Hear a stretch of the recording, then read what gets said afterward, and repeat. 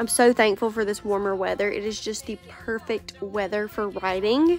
I got to ride Blaze, and I haven't got a chance to ride her in nearly 2 weeks because it's been raining. We've been working on my barn. So it's nice to just be able to ride her again. It's officially fly season though. So pull out your fly bottles. Not your fly bottles, your fly spray, my goodness. Ladybug and Olive have been cooped up in their stall since Thursday.